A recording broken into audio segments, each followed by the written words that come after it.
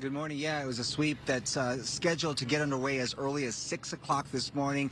I can tell you that so far we have not seen any city crews at all. Giving you a look at the encampment that we're talking about, this is the Venice Dell area. If you're familiar with the Venice area, very close, just above the Venice canals, and a very large parking lot here.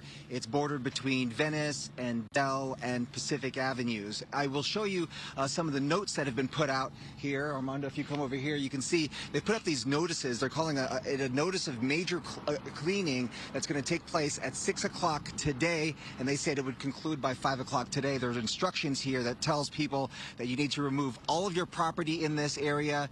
If it's here, they will confiscate it, and then they give you 90 days to collect your property. Now, what we are being told by some homeless advocates is that once this cleanup is done, they're going to put fencing around this parking area so that these unhoused individuals won't be able to come back into this area. I just spoke to some of the people who are basically waking up inside their tents.